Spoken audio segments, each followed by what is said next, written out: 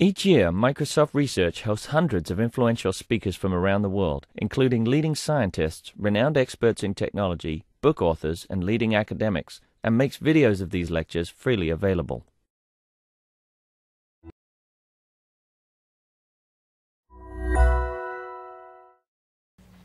Thank you for coming. My name is Amy Draves, and I'm here to welcome Caroline Arnold to the Microsoft Research Visiting Speaker Series.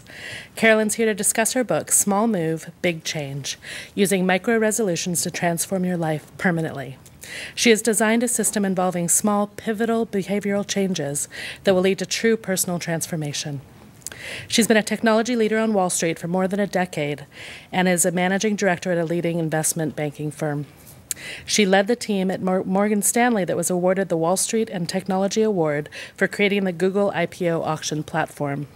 Please join me in giving her a very warm welcome.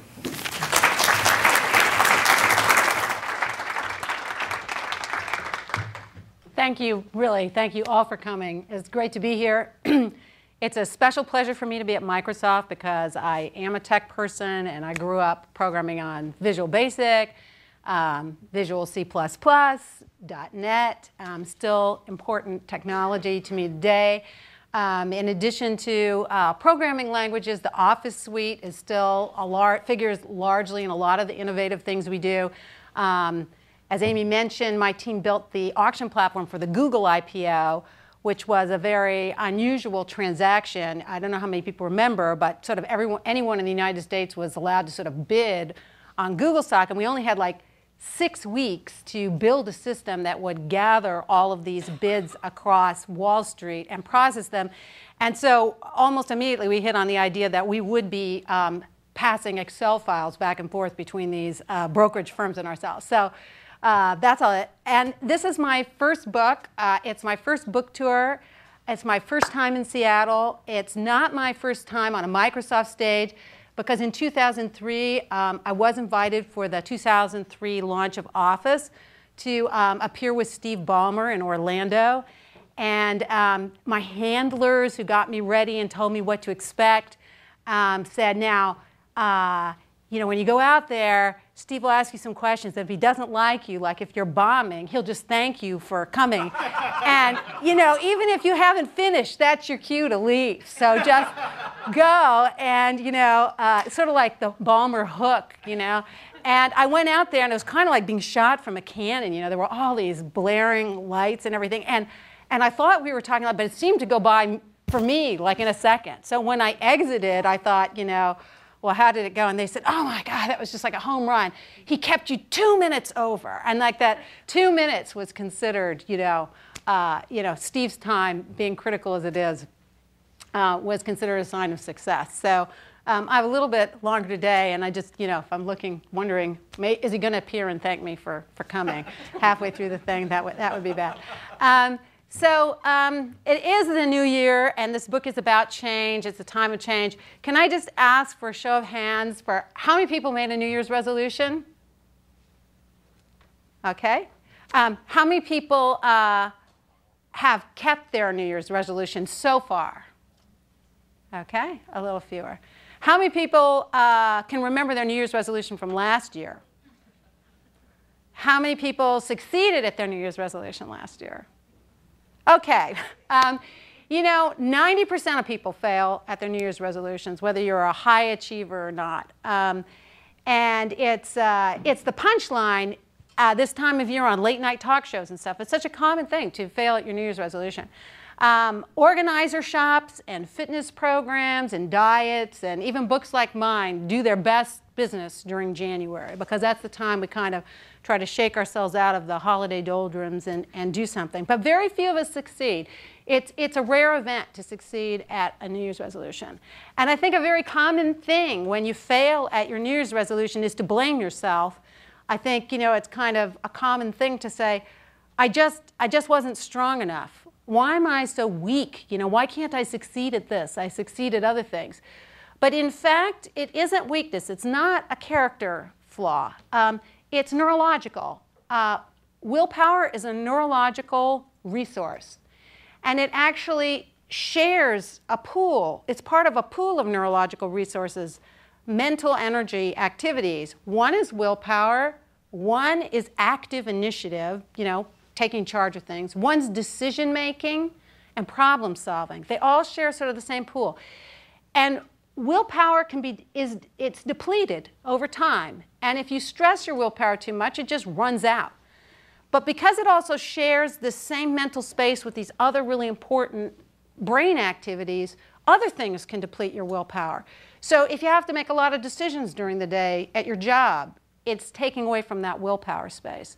Anything you have to kind of negotiate yourself or get yourself up for, using the same mental energy as that willpower space.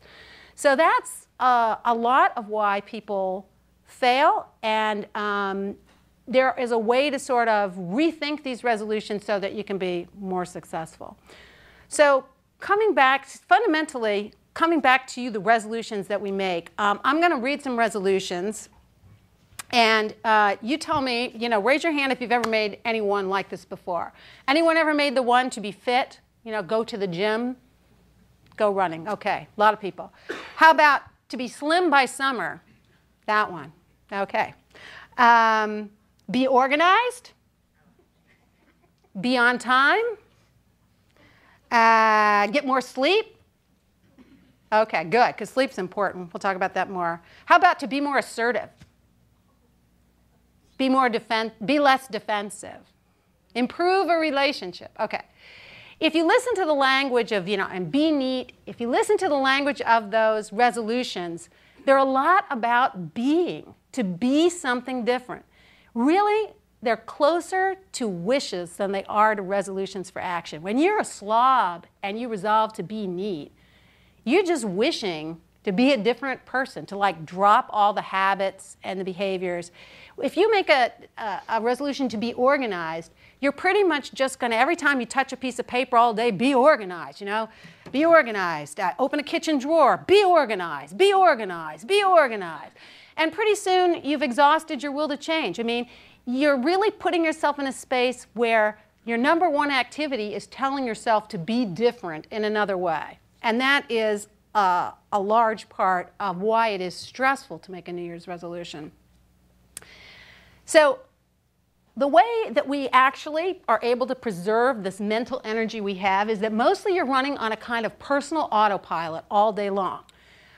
It's the mass of behaviors and attitudes and preferences and habits that you've learned through your whole life. It's mindless and it's efficient autopilot. It doesn't cost you any willpower or real mental activity. You don't have to concentrate to tie your shoes, right? Autopilot ties your shoes. Autopilot locks the door. If you grew up making your bed, autopilot makes your bed for you. You turn around and make your bed and, oh my God, my bed is made. The stealthy hand of autopilot did it for you. You didn't even realize it's so mindless for you. But if you didn't grow up making your bed and you decide you're going to make your bed, it will cost you. It will cost you because it's not part of autopilot. Autopilot does a lot of good things for us because it allows us to it has a low efficient hum of running your day. But autopilot is also the thing that snags the last donut by the coffee machine, It's the thing that snaps at your partner when there's a certain kind of dynamic. It's the thing that causes you to skip the gym. If you don't usually go and you make a resolution to go to the gym, if it hasn't been part of your autopilot, you'll feel tremendous resistance. Autopilot is about resisting change because that's what makes it efficient. It pushes back on change because routine is its thing. So when you make a resolution to be organized, you're really declaring war on autopilot because you're going to have to be conscious about every single thing you do all day to be organized. And that's what depletes your willpower so quickly. Between autopilot and that mass of sort of ingrained behaviors and attitudes and stuff, willpower is the loser. Autopilot is the winner generally. Now, some people say, oh, but I've known people who have had these, they transform themselves overnight. And that can happen. It's just a very rare event. And often it's attached to something negative. If you get a bad health report or you get a bad review on the job that says that you're disorganized, you might clean up your desk overnight and be really on to that. And it's going to dominate your life. Or, if you fall out of a relationship. I've seen people fall out of a relationship and all of a sudden they're at the gym and they're eating less and things like that. But mostly you don't want to be driven by that thing. Alec Baldwin, who was very thin in his 20s, and then he gained a lot of weight, and you know, sort of ended up being the heavy in films. Just this past year was told he was becoming diabetic, and in 3 months he gave up sugar and lost 40 pounds. And he could have lost that 40 pounds any time. It would have been probably healthy for his career, but he didn't, because it kind of got tied to something dire. So you don't want to only change or be able to change when you get that kind of, be put in that kind of situation. You want to really be able to change all the time. The thing about New Year's resolutions and the failure thing we get in, we make a big push, and then we make some progress, you lose some pounds or something, and then it sort of withers, right, and it goes. And you think, God, you know, it just wasn't. If you don't think that you're weak, you think it's because it was the wrong time. It's such a stressful time. In 3 months, I'll be able to do it. And you get into this kind of stopping and starting and stopping and starting without making any progress. And the book that I'm here to talk about today, Small Move, Big Change, is about continuous self-improvement. You're just redesigning your behaviors one at a time. It's about the transforming power of the marginal behavioral change. That marginal behavioral changes that you can sustain forever can transform you, your personal life and your professional life. Okay, so how did I get into this? I mean, how did I come to be here talking about this book? I came because I myself was a resolution breaker. So several years ago, I had broken my resolution 4 years in a row. But my resolution was to lose weight and exercise more. Lose weight and exercise more. And I had broken it every year, and I couldn't understand it. I mean, these failures were a mystery to me. I mean, how is it possible that I could move a mountain at work and do pretty well for my family, but the one thing that I wanted to do to change myself, I was a bust at every year? And I thought, well, it must be that I'm picking the wrong resolution. It's just so hard to eat less and exercise more. I'm going to pick something easy, because this year I'm going to succeed. So the easy resolution that I picked for myself that year was to be organized, the one we were talking about before. And I went out and I got all the desk organizers, the cubby holes and the slots. I color-coded all my files. I put everything away. And when I stood back and surveyed my desk, I congratulated myself on having succeeded at my New Year's resolution. And 3 months later, my desk looked as crappy as it had before I bought all the organizers, because I had a burst of sort of organizational zeal, right, to get over this hump. But I didn't really have any behaviors to sustain it. But on this year, because I thought that was going to be my easy resolution, I was so mortified to have failed at what I thought was going to be my easy resolution that I just wouldn't concede defeat.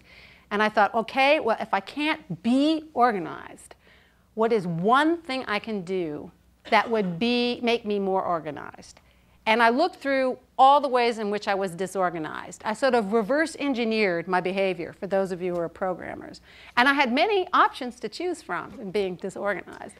But I just picked one. And the one I picked was to put all my notes in one notebook.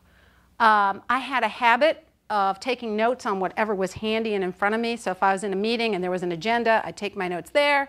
By the phone, if there was like a loose pad, I'd take my notes there. At home, I might put something on the back of an envelope. And then when I wanted to find something, I'd have pieces of paper on my desk at home, pieces of paper on my desk at work, pieces of paper in my handbag. And I thought, I'm going to put all my notes in one place. And I went out and got like a little shiny red notebook. I still have it with me. And I thought, this is going to be a breeze. And the revelation it was really hard just to do that one thing. I hated doing it. I hated taking notes in the book. I felt awkward. It felt weird. If I was sitting in a meeting and I was talking to you and we're doing something, I want to make a note, I thought, oh, I have to fish into my handbag, find this notebook, find a page and do it. If I were on the phone and I just wanted to jot down a confirmation number or something and I'd see my book over there, I had to go get my book and do it. If somebody stopped me in the halls at work and told me something I needed to know, I thought, well, won't I just remember it? I had to do it. But because it was such a reasonable resolution, I just felt I had to do it. Because if I didn't do it, I would have to sort of face I was never going to improve at anything. It was so obvious that I could do it, that it was feasible and limited. So I stuck with it. And I'm only going to read one thing today, but I will just read this one section about this, short. Okay, I stuck with it. I forced myself to put all my notes in my little red book. If I had an idea for a client, I wrote it in the book. Confirmation numbers, in the book. Recommended articles, websites, events, in the book. Random contacts I might never need again, in the book. Packing list, in the book. Priorities and to-do lists, in the book. Bullet points for my next presentation, in the book. Recipe from a friend, in the book. After weeks of reminding myself to use the notebook, I noticed my feelings of resistance and awkwardness fading as the notebook became second nature. I just did it without thinking, like brushing my teeth. As soon as I sat down in a meeting or at my desk, I reached for the notebook. Now I could locate what I needed almost immediately, without stress or drama. Notes I would have once deemed throwaways proved significant weeks on. The notebook rule that I had first found intrusive and constraining, I now experienced as empowering and liberating. My stress level declined. I had become more organized. And that was sort of my first sort of epiphany, if you will, about how change happens. That it's something very targeted, that it fills a specific need, that it gives you a benefit, that it's something you can sustain. And I decided to try diet. I thought, okay, I did the notebook. Could I apply the same rule to eating? And I looked through all the things I did with respect to my eating habits, and I picked one thing. I decided never to eat a conference room cookie again. I worked in a firm where there were really rich cookies in afternoon meetings. Sometimes I would eat one. Sometimes I would eat two. They were probably about 400 calories each. Sometimes I would eat 3. And I would leave these meetings kind of sick and kind of in the food coma space, right? And then I would crash like an hour later. And I just thought, I'm never going to eat one of these again. I will bring my own cookie. I didn't say I would never eat a cookie again, because, right, that's in the failure space.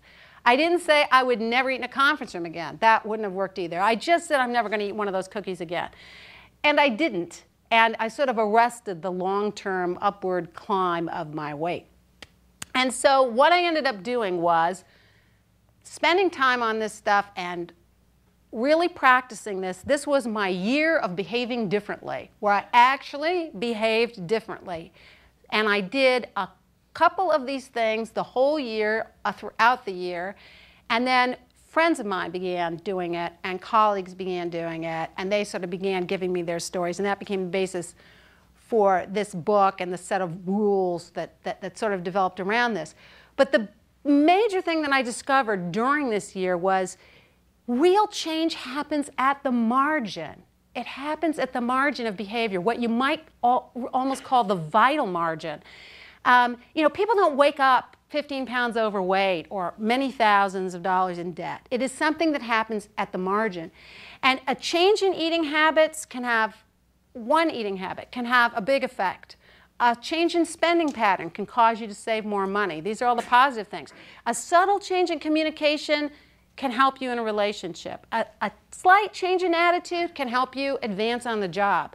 And to prove this to yourself, you only need to see the reverse of that is true. That relationships get sour on the corners and at the edges. It isn't an overnight thing. That, you know, people end up going into debt over time by small, small behaviors. And when you realize that and realize the linchpin of that was to work the margin, I started making a lot of progress. And that each one of these micro-resolutions sort of advanced the ball, and I began to develop differently. So I think one way to think about this as technologists that might be useful, especially at Microsoft, is, you know, we live in the age of the small and the powerful. You know, microcomputer chips, iPods, iPads, nanotechnology is revolutionizing medicine. You know, microfinancing is eliminating poverty. You know, critical communications come in 140-character tweets. You know, each one of these tools is a very sort of precise dart aimed at a precise target, filling a certain need and delivering a benefit immediately. And that's kind of the idea behind the micro-resolution. And So, like how to start.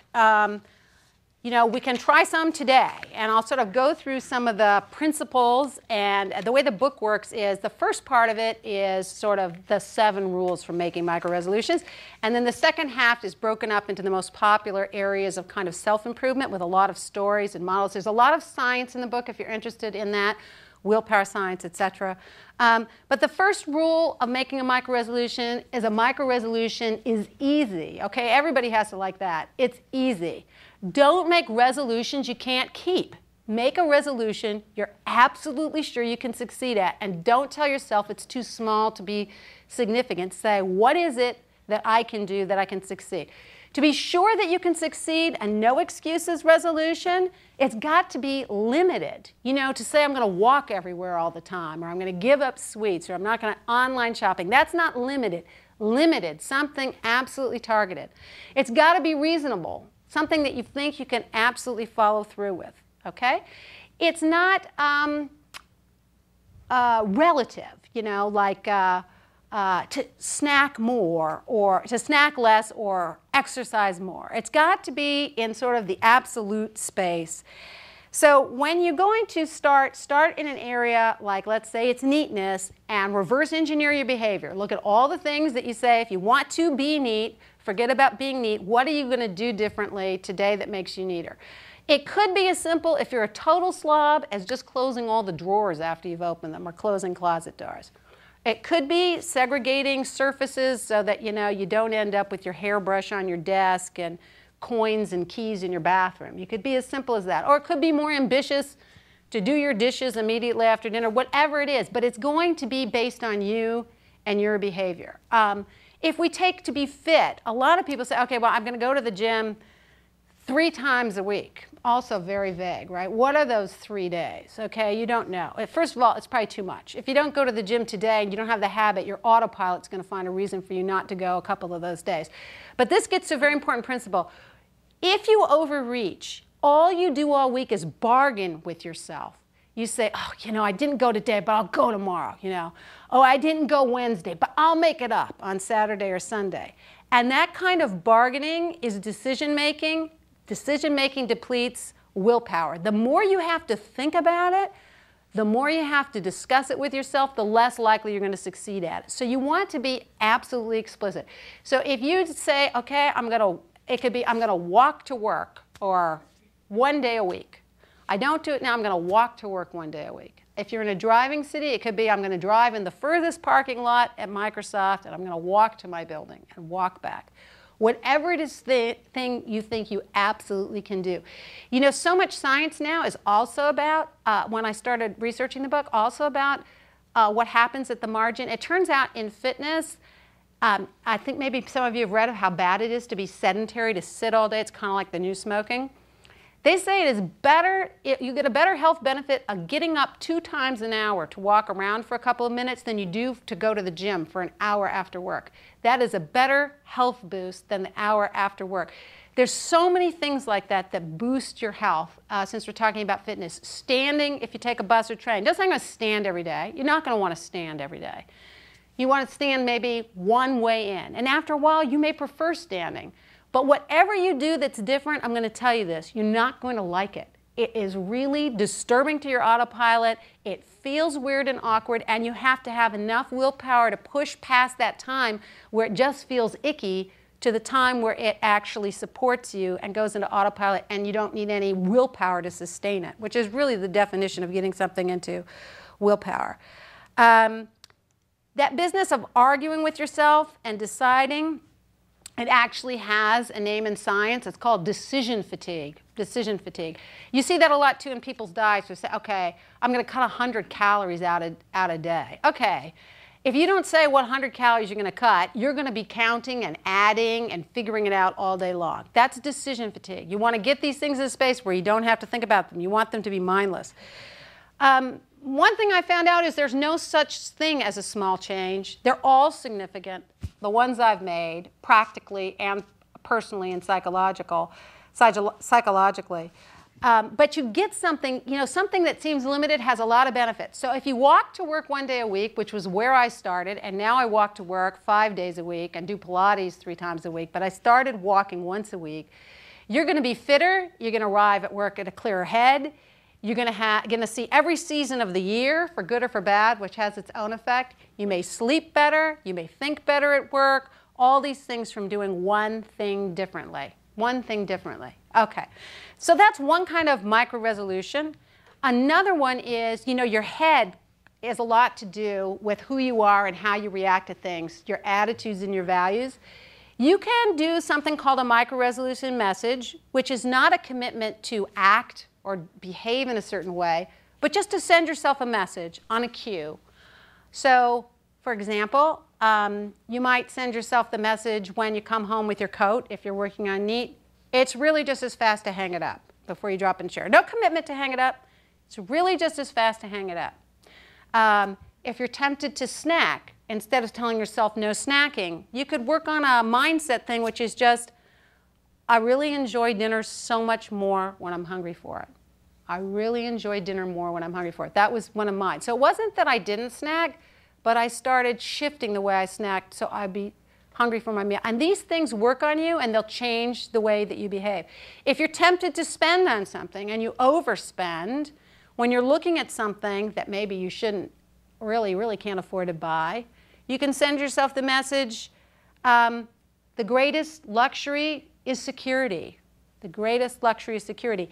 It's personal. All these are personal. You have to kind of find the dart that hits your psychological spot and has a difference. But it will affect your head and it will affect the way you behave. And maybe we'll talk about some other ones that people have done that have been very good. Okay. Freud said thought is father to the deed. So that's kind of the idea there. Okay. The next rule. So first one is it's easy. The second thing is it's an action, an explicit and measurable action. As I said, it's absolute, not relative. It's not doing something more or doing something less. It's absolutely specific to that. It's not something in the aggregate, like I will have done this 3 times a week, or I'm going to do this 5 times a month. If you're going to do something once a week, you have a day and a time that you're going to do it. And you only measure yourself on that. So if I say I'm going to walk to work, I'm going to walk to work on Monday morning, that's it. That's what I'm measuring myself on. Okay, it could be snowing, so I don't go. It didn't happen that week. And I can walk more if I feel like it. But the only thing I'm going to measure my resolution on is, did I walk on Monday morning? And that relieves all of this kind of negotiating and everything else. And one of the magic about being so explicit is that you want to manage obstacles out of your way, because this is your only chance. You're not going to defer it, right? You're going to say, this is it, I'm going to do my resolution, and if I don't do it, I can't make it up. So you want to be absolutely explicit about what you do. I think I brought up the 100-calorie example. That's just a math problem you have to solve all day, 100 calories. You won't know till the end of the day, did I save 100 calories? You don't want to be in that place. If you say you're not going to eat bread at dinner, that's 100 calories, and you do that. If you drink 2 glasses of wine and you drink 1.25 glasses, that's 100 calories. If you say, I eat a candy bar at 3 o'clock every day or a cookie, I'm going to eat half of it, that's 100 calories. That's the space you want to be in, mindless. You want to think mindless so that it can just slip in and become part of your autopilot. It's personal. I think we spoke about that. It's a reverse engineering thing. You have to look at your own habits. So something that makes you late isn't the thing that makes me late. If you drive, being out of gas can make you late. If you commute with a card, being out of fares can make you late. I was late in the morning, and I wanted to reverse that. There were 100 reasons that I was late. I picked one. The thing that bothered me the most is when it was time to leave. I live in Brooklyn. I commute into the city. I take my young daughter to school, and then I go on to work. Is that nagging feeling, were my keys where they were supposed to be, or were they in a coat pocket or on my bureau? Did I really have enough money left on my Metro card to just slide through the thing, or was it going to say insufficient fare as I heard the train like rumbling by? What about cash? Because I needed a little bit of cash for a car ride with my daughter. And all morning that sort of hung over me, that sense of, were all those things there? And I finally just got a separate purse And every Friday night, I filled up my Metro card and put it in this purse. I got money on the way home on Friday night, enough for every car ride. I put it in the purse and I put an extra key in there. And I did not use that purse for anything else. If I had to commute someplace else, I had a separate card. So there was no way I could lose track of how many fares there were. If I ran out of money in my regular wallet, I went and got money at the cash machine, but I didn't deplete that wallet. And I haven't been late for that reason since I did it. There are other ways to be late. I'm working on those. But I have not been late for that. So you have to sort of take a look at your own behavior. Eating, so personal. Everybody picks up the same diet. It's really personal. Some people are snackers. Some people skip breakfast. Some people eat late into the night. You need to take a look at why you eat and how you eat. I think one reason those diets that give you like the packaged food that comes are highly prescriptive, one reason those are so successful is it's a new kind of autopilot, you know? You don't have to think, you just rip open the package and eat it. But sooner or later, you have to kind of go back into the real world and back to the cafeteria, and you haven't really changed that behavior. So when you think about it, come up with that personal thing. One of my favorite resolutions someone made was just to leave something on their plate. Just leave something on their plate. Even if you serve something a little bit more, just leave something on your plate. Because if you're used to finishing, which is an autopilot activity, finish all my food, and you train yourself to see something tasty disappearing with your plate, that will be a game changer. All of those can be really, really profound changes. So we went through personal, action, etc. Let's do just a little bit more. Okay, I guess the only other thing I want to say is you have to be relentless. Single-minded purpose and relentless. You hone in on this narrow behavioral change and you just hammer it. You hammer it and hammer it until after a while it doesn't feel weird. It might not feel natural for a few weeks. At about 4 to 6 weeks, it won't cost you so much to maintain it. And then you can go on to other micro-resolutions, just 2 at a time, because you can try to do them all, but you will fail. It's a lot of focus. And the thing is, you want to preserve most of your focus for these other things you're doing at work. So just 2 at a time and single-minded purpose. The rest of the book is devoted to sort of different chapters on, and there's chapters on cueing and how you cue a resolution. There's chapters on how you frame a resolution so you want to do it. The cue is important. You want to be explicit about it. We did talk about sort of schedule cues, like doing things on a day. But if it's a relationship cue, for example, or something like that, you have to isolate the moment that tells you, okay, this is my new behavior, right? So if your behavior in a relationship that you're trying to change is not to say, I told you so to your partner, you might not think that's big change, but I can guarantee you it will improve your relationship tremendously if you don't say, I told you so. When you feel the impulse to say, I told you so, that's the cue to not say, I told you so, right? If you have trouble when you receive feedback at work, what we call feedback used to be called criticism. Now is developmental feedback. When you receive developmental feedback, you could receive it from a colleague or a subordinate or your boss. If you try to solve for all those cues, you're going to short circuit. So I would say pick one. If you have subordinates who want to be able to give you feedback and tell you that you're wrong, I would say, that's a great thing for a leader to feel okay about being told you're wrong. You might practice a response. When you feel yourself wanting to say, oh, well, the reason I did that or whatever, you might train yourself to say, thank you, I really appreciate you giving me that feedback. You don't have to say you agree with it, but these kind of things disrupt those cues between people and give you a chance to respond in a different way. And there are a lot of them in the book. I'll do one more, which I think is really significant for the workplace. There's a story of one person in the book who didn't get promoted because she was told she was a bit negative and that thought that she would have to develop sort of a more positive attitude, in the workplace before she had a leadership position. Her first sort of response was how unfair it was, but she had heard it before. And she decided to make a resolution. This person was a complainer. She decided to make a resolution not to be the first to complain in the workplace. Not never to complain, but not to be the first to complain. And the very first day of her resolution, something happened in the workplace that she thought was worthy of complaint. And she sort of waited for someone else to take the lead, and no one said anything. And in that moment, she realized it was her. I mean, she really was the person. It seemed like a group thing because everybody joined in, but she was really the one that started it. So a lot of subtle things can make a huge change, and that's really partly what the book is about. One more thing, and then I'd love to do questions. Sleep is your friend in self-improvement. Sleep restores your willpower stores. It restores yourself. It rebalances hormones that have to do with appetite and being satiated that help you if you diet. If you don't get at least 6 hours, those hormones don't come into balance and you feel hungrier, and what you eat satisfies you less. People spend hundreds of dollars on creams to make them look more youthful. If you get more sleep, you'll look more youthful. All the studies show that, for anything physical, you'll sink more baskets, you'll get more first serves in, you'll do flip turns in the pool faster if you sleep more.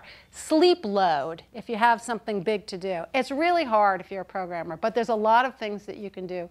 If you get on the computer late at night just to check your email, you're likely going to be on for 2 hours. That's something you can do. But really taking a look at sleep and making sure you get more of it is important. Anyway, that's sort of the basic outlines of the book and why it works. For me, I've lost 22 pounds. I'm the fittest I've ever been.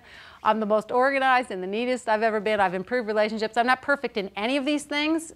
Ralph Waldo Emerson called it the endless work of self-improvement. But doing one thing differently, proving to yourself you can learn to do one thing differently really punches your ticket for the voyage of continuous self-improvement. Once you kind of get that hit, hey, I changed myself, right? It's just a question of deciding where you want to go that day. So that's that. So, any questions? Yes? Do you believe there are aspects of personalities don't change? So I believe aspects of personalities don't change. I believe personality traits are tenacious, but I think things give way to doing differently. So being different is one thing, but if you learn to behave differently and you can train yourself in that example, not to say I told you so, you will definitely change your personality. You may feel very liberated not to feel that you have to say, I told you so. But in that case, you're changing how other people are going to perceive you. You're not, and it is possible that other people now perceive you differently, and they might believe that you have become a better person, but you may still not be in agreement with yourself, which would be a cause of... Okay, so that's a great point. So let me make 2 points about that. One of these I did for myself was, I would come home, I had worked all day, I made dinner for my family, and then my husband would say something like, hey, you left the light on in the basement, right? And I'd feel this surge of resentment, but I would say, oh, I'm sorry. And then I would explain why it was, which was really my long litany of everything I had done all day that he should have appreciated, right? And there'd be such a sour feeling in the air after that. And one day I decided, what would happen if I just didn't apologize? If I just said, oh, got it, And I started doing that. And I felt so much better, Like I didn't feel like I had abased myself by apologizing when I didn't mean it. It became a micro-resolution not to apologize when I didn't really mean it. Is a gotcha. I treated everything he said as if it were a gotcha. As a gotcha, if a gotcha doesn't get you, is it still a gotcha? No, it's just information. And I felt lighter, I felt better, I enjoyed life more. You change by doing things differently, not just by telling yourself that you must change. And it's really profound to do that. And I have a lot of these things with my child and elsewhere. One thing I didn't mention that was important is a micro-resolution has an intrinsic value. It's not a someday thing. That's one of the things that's a problem with New Year's resolutions. It's kind of like if I do all these things, someday I'll be neat. If I do all these things, someday I'll be organized. I don't even think of these things as steps. A step implies the reward is in the future. It is what it is. If you teach yourself to make your bed, that's what you get. You get a made bed. If you teach yourself not to eat half a candy bar in the afternoon, that's what you're going to get. You don't eat half a candy bar in the afternoon. You make your bed, whatever it is. It's like an intrinsic value, and there's no such thing as a small change. All of them carry benefits. Change is good, somebody said, and it is. Any other questions? Yes? How do you recommend getting past catastrophic failures in your plan? Like, what if you lost your red notebook on an airplane and you never found it again? All of a sudden, all of your notes are gone. Okay, so if something like that happened, I'd go get another notebook and just chalk it up to experience. But you do raise a good point. Sometimes they don't work. So one of the tenets of the book is, hey, they should always succeed. If it's reasonable and limited and in your power to do, you should be able to succeed. But the book does talk about test driving your resolution, because it does take a couple weeks to sort of feel, do you have it right? And if you said to yourself, I'm going to walk twice a week, and it turns out to be too hard, scale it back to what you can do. If you say you're going to walk a mile, and it turns out to take too long, walk half a mile. And if it seems like a cop-out, it isn't, because what you're looking for is a behavior that's repeatable forever. It's a forever thing. So if it takes, I mean, I'm not saying that sometime in your life you might decide you're going to stop walking to work, of course, but you're trying to do something and routinize it so you can do it forever. So getting it right and getting it to fit is important. So don't be afraid to make adjustments during the first couple of weeks. Yes? So one of the things that you talked about was sleep and New Year's resolutions. And you also brought up framing and how we can frame things differently. I'd be really curious to hear your thoughts on, okay, so I know that I definitely need to get more sleep. And every day I tell myself, oh yeah, I'm going to get home by 9 so I can be in bed by 9:30 so I can be sleeping by 10. Of course, that's going to happen. Right. So, in terms of framing, what would you suggest? Well, the first thing I think is to find out why it is you stay up late and what keeps you up. And then I'll talk a little bit about framing. So if you find yourself eating late at night, but you're not really hungry, you're trying to stay awake. So sugar or something sweet, when people say they have the munchies and they ate dinner 2 hours ago, they're really trying to stay up. So one resolution might be, and it's in the book somebody made, not to eat to stay awake, let's say. Another thing is, I ended up getting about 7 hours more sleep per week by breaking up this habit. I would put my kid to sleep, and then I'd rush downstairs to kind of hang out with my husband, which usually meant watching TV. And then I'd fall asleep on the couch for a couple of hours, and I was too tired to get up and get ready for bed. I just could not face like contacts, flossing, phone charging, pajamas. So I just kept sleeping. And then finally I'd get myself up and I'd do all those things, and then I'd be wide awake and couldn't sleep because I'd had my nap. So one simple thing I did was I just got ready for bed before I ever went downstairs. And as soon as I felt dozy, I got up and just slipped between the sheets. There was nothing left to do. To your point about framing, to these changes that I made, I also sent myself the message, when I was tempted to stay up, I'm more successful when I get more sleep. I'm more successful when I get more sleep, like a mantra. Framing is a great topic. I once made the microresolution, one of the most important ones I ever made was to eat more slowly. I ate really fast. I was the first done. Then I would eat bread out of the basket or go get other food because everybody else was still eating. And I told myself to chew my food slowly. Yuck. What a horrible resolution, to chew your food slowly. So I reframed that to dine leisurely and savor my food and drink. Who wouldn't want to do that?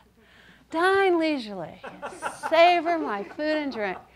And while I was dining leisurely and savoring my food and drink, this little voice would say to me, if you don't speed up, you'll never finish all this food. It came to me again and again. It was not an accident. I never knew until I sort of isolated that channel that I had in my head the notion I had to hurry up and finish and get done. It's yet another accomplishment in my day to finish all my food. And I realized kind of in that moment, I rushed in everything I do. I rushed whether it was the weekend, if somebody's walking slowly in front of me and I really don't have any place to go, I resent that person. And that was kind of a revelation. One thing, when you really isolate and get down to these precise targets, you're listening on a channel that's so clear you can really hear what it is psychologically, to the point this gentleman made, that's in your way. I don't know if I answered your question entirely about framing and sleep. Yeah, I think that was a good mantra. Okay. But yours will be personal. Yes, Amy. We have an online question. Okay. I live with a 2-year-old who sleeps with my wife and I. We'd like to get our daughter to sleep in her own bed. What would be a micro-resolution to work on that? Oh, that's a good one. Well, I mean, I don't know a lot about what that bedtime routine is like. It could be that if now you just put the child in bed with you and that's the routine, you could maybe have the bed and go spend a certain amount of time with your child. You could say that that you're going to move your child after a certain amount of time, pick up when you're asleep and tell them how much better that's going to be. Training a child and making a shift like that is a little different from changing your own behavior, but trying to understand what your child gets out of that arrangement might help you come up with something there. Something with my child, for example, a little different again, my own behavior, not my child's behavior, is when she became a teenager, we started to have like kind of a lot of yelling and standoffs. And one day I just made the resolution not to try to top her with my voice, but to lower my voice. And every time she raised her voice, I lowered my voice. And then she would prick up her ears. You know, she had to lean in to kind of listen. And it didn't always carry the day. I can't say that I've never blown it, but mostly it helped a lot. So kind of understanding her psychology a little bit and her desire to fight. Same thing with a child who wants to sleep. Of course, it's about security. So what are different sort of security substitutions you can make bit by bit that ultimately make your child, confident enough to sleep on their own? Yes? You mentioned it takes about 4 to 6 weeks to kick that micro-resolution into autopilot. And did you also say you would never get more than 2 at any one time? 2 at a time.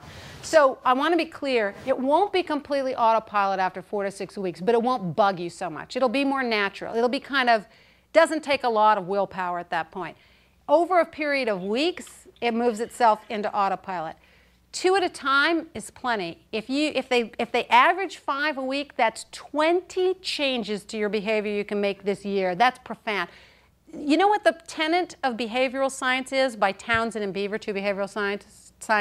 This is the tenet. Most of the time, what we do is what we do most of the time. Every once in a while, we do something new.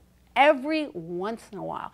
Doing something new is a big deal. So if you do 20 things new this year, it'll be immensely empowering. I mean, actually changing your behavior and seeing it go into the place where you never want it to change back again is empowering. It's also identity changing because all the preferences that you have and the attitudes and the values line up with the way you behave.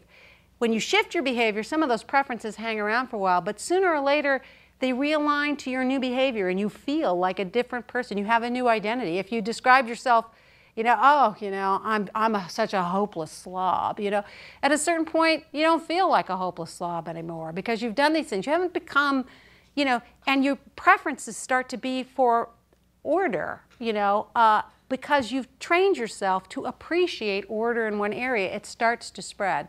That's like a cornerstone. But 2 at a time. Beyond that, you're just going to short-circuit yourself. Don't be impatient. That's why New Year's resolutions fail. Impatience. Yes? You have a micro-resolution, you achieve it, you move on to some other resolution, right. And your first resolution has now gone for a toss. What do you do? It now goes bad? Yes. Well, it can happen. It shouldn't happen. If it does happen, you have to go back, and keep going. You shouldn't ever move on to a new one. 4 weeks is sort of a standard, but if it feels really wobbly and like it needs a lot of support, don't move on to anything else until it's ingrained. Yes? I guess my main question is about planning. Like, this is something that when I tell myself, I'm like, I'm going to do things once a week or something, and then everyone, I've heard it over and over again, schedule an exact time and a place that you're going to go. But then with schedules that change and travel and all of that, how would you suggest, because then I'm like, well, I said I would do this Mondays, but this Monday, the next 3 Mondays, I'm out of town, and then it disappears. Okay, so I think that's a very common thing. Schedule thing can change. You're looking for the best time that you're most likely to be able to do this thing. So if you think about travel or 3-day weekends or personal things you might not do it on a Monday, you're going to skip. If you have something that's scheduled, there's going to be times that you skip it. But if you do it most of the time, it will succeed. And I wouldn't say, like if you missed a Monday, I wouldn't say don't go Tuesday. You probably will want to go Tuesday. I only say only measure yourself on Monday because you want to get the day that's the best that you can maintain. If you say, okay, Tuesday's as good as Monday, Wednesday's as good as Monday, tomorrow's as good as today, if any day is as good as today, you'll get to the weekend and you won't even know what happened. Why did I not go? Because no day is good. No day is good for a change in behavior. What's good is to do everything the same way all the time. So yeah, I mean, look, I had like a thing of paying bills on Monday nights because my husband had a class and he came home and the thing was I would just go straight and go through all my paperwork and do it. And then he gave up that class and the thing went away. And for months I had like, I couldn't get on top of it. I had to come up with another time that was good. So things do shift around. And so, you know, you have to kind of be flexible in that way. But if you're completely flexible and you're always a good reason for not doing it, you want to get it to the habit space, right? One thing about going to the gym, I think, like a lot of us want to go to the gym, we want to be fitter, but we don't really imagine all that business of you're tired after you go to work, you get out onto the floor, you exercise, and then you have to get back into your tired work clothes again and go home. The whole thing, you know, it's a lot of pieces that are uncomfortable. You know, in the book, one person goes to the gym for 15 minutes to row, that's it. But what is canny about that resolution is it's going to the gym and doing all those steps and leaving that gets you the habit. Not whether or not you spend 15 minutes or an hour. It's like figuring out what is the gym near you, what's the right time to go. And if you say, I'm just going to go for 15 minutes, you say, well, that's not going to do anything. Yeah, it'll do something. It'll neurologically embed that feeling of going to the gym and doing all those steps. Somebody else? Yes. So writing a book is a pretty big project, but it's also not necessarily permanent behavior change. Do you form micro-resolutions to write regularly? Yes, so I actually did. I have to be honest and say, once I had a contract, I did take some time off work, but I did go back to work and had to keep writing, and I get up an hour earlier to write on weekdays. So I have sort of adjusted my sleep so that I can get up. It's my best hour for writing.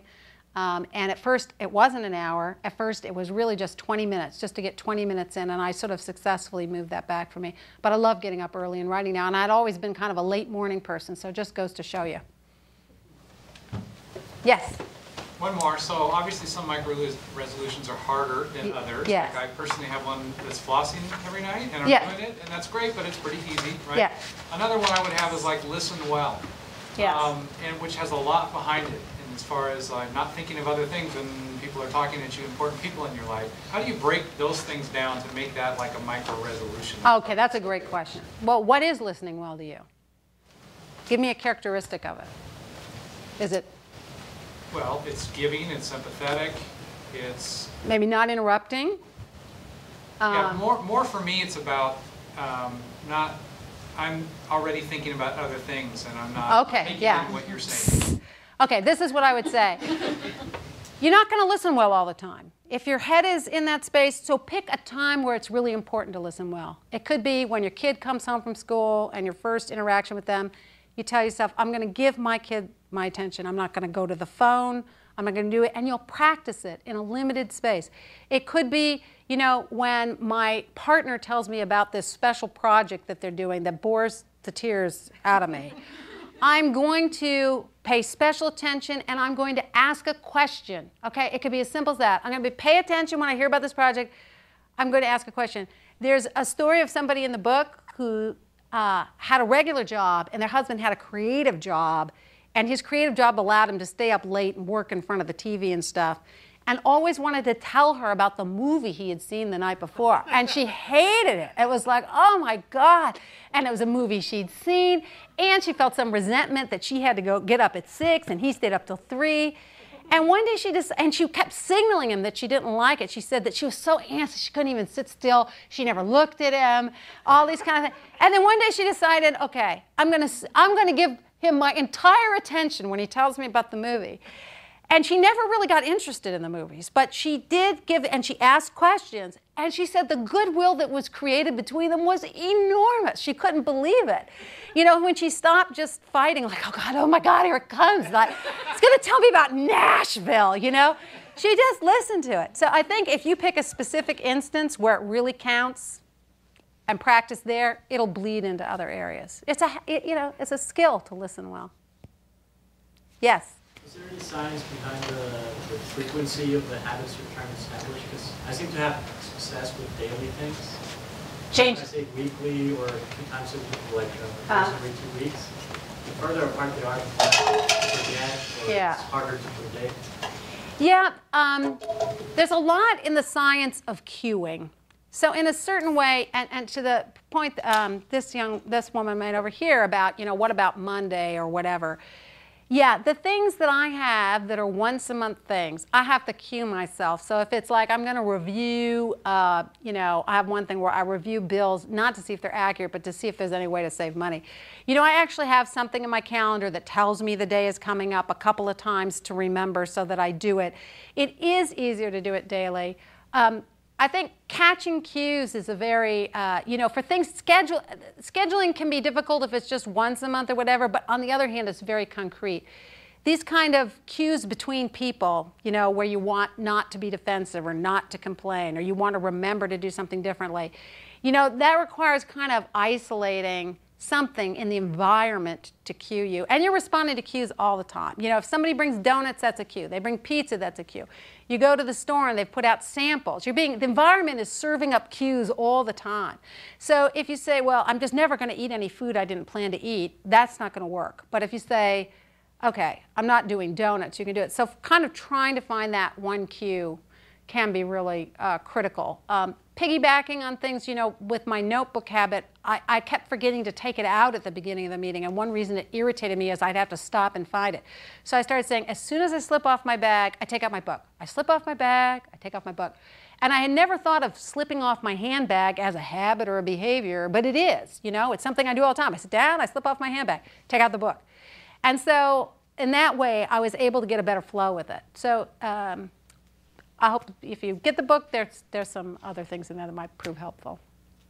Anybody else? Thank you so much. Oh, thanks. You guys were great. Really appreciate it. Thanks a lot. Good luck. It's fun.